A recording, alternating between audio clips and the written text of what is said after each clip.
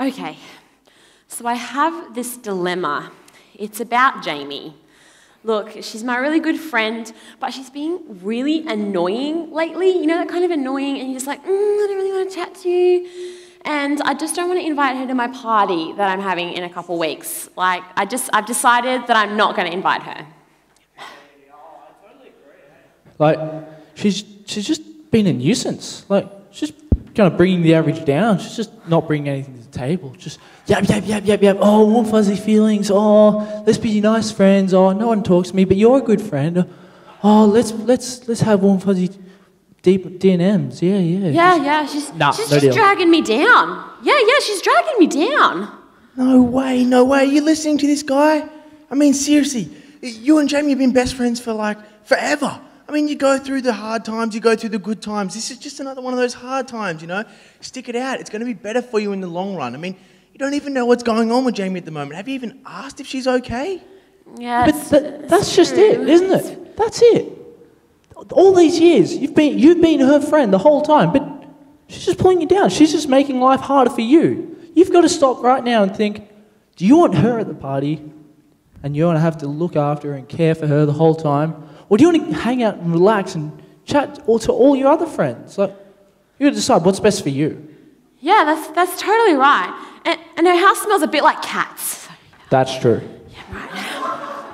Okay.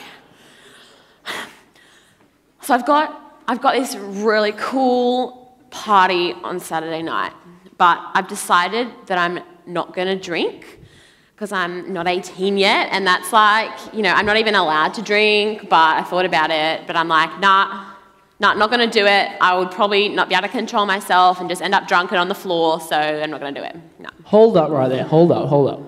So you're saying you're going to, like, you've just been through exams, school's been tough, but you're going to go to this party and not relax with your friends and not just knock a couple of drinks back and just have a good time, just kind of let yourself go. You're going to just not relax. You're not going to have a good time. It's true. I do want to relax. No. That's not how it works. I mean, this guy's trying to tell you that you need to have fun by drinking a lot of alcohol. But I'm telling you, the only spirit that you need, you already have. The Holy Spirit. Ah, it's good. A Holy Spirit, yeah. Look, mate, that joke's old. That's not even funny. I told you that last week. That's not funny. It wasn't meant to be funny. It was meant to be clever and convincing because I don't want her to go and do that. No. Look, you got to think. Do you want to have a hard time now and maybe it'll be good later when you have the Holy Spirits or whatever? No, you want to live life to the full right now, hey?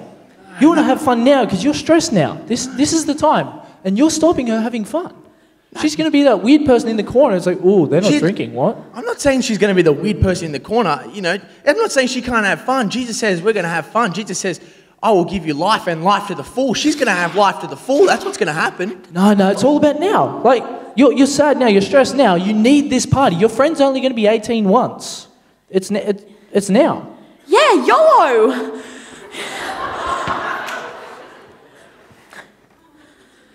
Okay, so I just recently became a Christian and I'm finding it really, really hard to kind of just to go on the Christian path. Things are really hard and I'm struggling. I don't think I can do it anymore. You know what? I think you're right. Like, this Christianity all the time thing, Jesus all the time, reading your Bible, that's not for everyone. Like, you know what it reminds me of? It reminds me of exercise and diet. Like, people say, oh, you're going to look great. Oh, you'll feel great when you're fit. Or you could feel great now with a chocolate mud cake. Yes! I love mud cake. There's a clear winner. Yeah, I love cake. Do you have any now? Is that? No. That's my cake. What Jesus promises is more than chocolate cake. Jesus promises eternal life, freedom, forgiveness of our sins, and he offers it to us. But it's not going to be easy, and we know that. He tells us it's not going to be easy. But he also says that we need to keep persevering and keep trying, and he will help us along the way. Don't give up now. You can have chocolate cake with Jesus in heaven. Yeah, I know. Okay, I've got to persevere. God's with me. So before we start, I'm just going to pray for us because I think we need prayer. So let's pray. Father God, we thank you for your word, and we thank you that it's truth. We pray that you will really speak to us now through your truth, and you will really convict us now. In your name, amen. So just recently, I've really learned something about myself. I've learned something, and that is that the more time I spend with someone, the more I become like them. Now, it's pretty interesting, and if you're not quite sure what I mean, let me explain. I've found myself talking like my friends. Like, I talk in hashtags, I talk in internet memes, and I'm not even talking about like online, I'm talking about face-to-face verbally. Does anyone else do that, talk in hashtags? Cool, okay, it's not just me. But I tend to talk in hashtags when other people talk in hashtags. It's quite bizarre. I've also discovered that every time I hang around Luke, where's Luke? Is he at the back? Every time I hang out with Luke, I'm always craving a Coke. Have you ever noticed that he's always got a Coke in his hand, or he's always sculling a few Cokes down? Next week at camp, he's going to be sculling so many Cokes down, I guarantee you. And all of us are probably going to crave some Cokes too. But every time I'm with him, I feel like a Coke. And almost every time I'm here at church, for some strange reason, I look at Alex Jones and we're wearing the same thing. I don't know why. It's such a bizarre thing. Hashtag twinning. I don't know, tonight's not really the same, but we always seem like we're just wearing the same things all the time. But what I'm trying to say is that the more time I spend with someone, the more of an influence they are on me. I wonder how much this is true, not just for me, but for us. I want you to think about your favorite singer. Think about your favorite band. In your head, think about them. Who are they? Think about them. Chances are that they are heavily influenced on other people.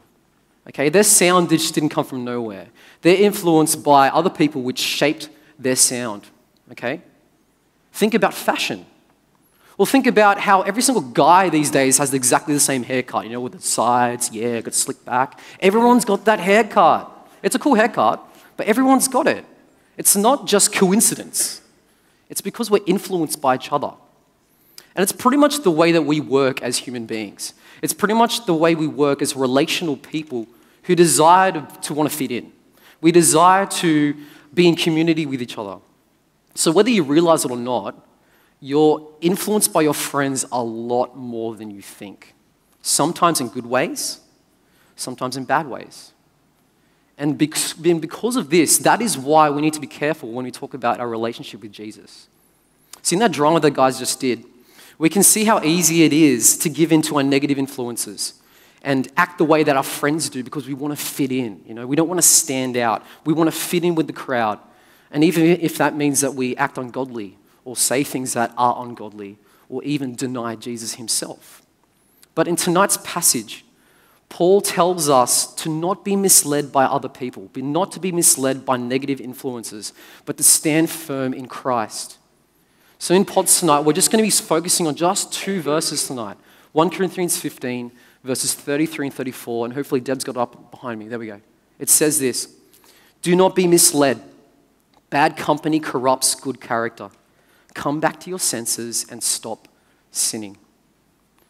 So before we split up and go to games and pod, let me just pray for us because I think this is such an important verse. Well, these 2 verses are such important things for us today. So let me pray. Father, we thank you again for your word.